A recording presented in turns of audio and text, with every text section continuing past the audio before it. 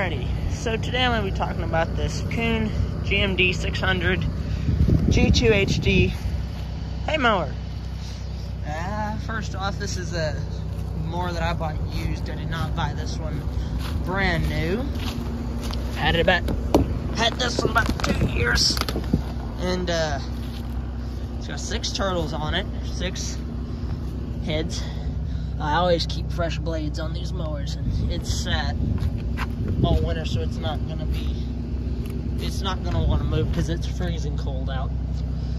But this mower's been good. I've had to do a little bit of work to it. Had to replace these skids here in the middle. These wear guards. Have not had to replace the big ones yet, and I've had to replace that big one there on the end. So I talk about the likes, dislikes of this. One of the things I do like about it is that Kuhn is known for having probably some of the best cutter bars out there, and I do believe that to be true, because this mower has a very strong cutter bar.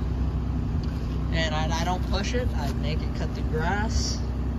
I'm pretty particular with it, but it seems to work out pretty good for that. Everything on this end of the mower is heavy duty, and I doubt it'll break. Normally this mower is sitting in more of an upright position, but that cylinder leaks, so it's kind of leaked all the hydraulic fluid out, and that's why it's sitting on the ground. That brings me to my first dislike about this mower. Kuhn does not put a stand on these mowers. I do not know why, but I really think they should put a stand on these so they can sit up and they'll be easier to hook up. Because that cylinder leaks right now, it don't take maybe 2 days for that thing to fall to the ground, and then you gotta hook it up to pick it back up, and it won't even stay. But other than that, I like it. This is here because I have to hold this bar up when I'm cutting, or otherwise this will hit that, and then I won't be able to fold this in. I'll have to come out here and pull this. This used to have some sort of rope, I believe, that moved this here and this, but it's broken, and now it's just tied to that. So let me think. This thing has got 4 belts on it. 4 belts are in here. I've not had to change them, nor have I had to tighten them in the 2 years that I've owned this mower. So hadn't had to replace any of the U-joints. Haven't had to do anything like that.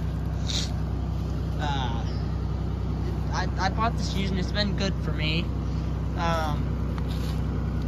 Like I said, the only thing there is that hydraulic cylinder that's leaking, and these bushings are out in that right there. So those are the only 2 issues that I know of that I have with it. But I've run it for 2 years. It's been good. Hasn't broke down on me yet.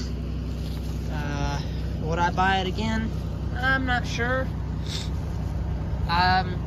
When I go to get a new mower, I've looked at a New Holland, possibly getting a New Holland, and possibly getting a Vicon if I ever trade this mower off, because I want to get a bigger mower in the future, because this one's only 7 feet 10 inches wide. Bigger mower would really help, because I have a 105 horse tractor, and an 8-foot mower is just kind of small for it. I'll be honest, 8-foot mower is not that big for it. Overall, it's a good mower, but there's a few things I don't like about it. Like I said, it doesn't have a stand, and I really don't like that this curtain doesn't come all the way down. I really wish that it did, because that's as far as it comes down. Wish it'd come down further, because with that being open, that seems like it's a good opportunity for rocks to come out and hit the windows of my tractors. But you know, I'm not really sure why Kuhn did that. Overall, I like it. I just have a few minor issues with it that I just kind of have to work through until I can get the money to buy a new one, newer mower. Thank you for watching. Like, subscribe, comment, and follow for more.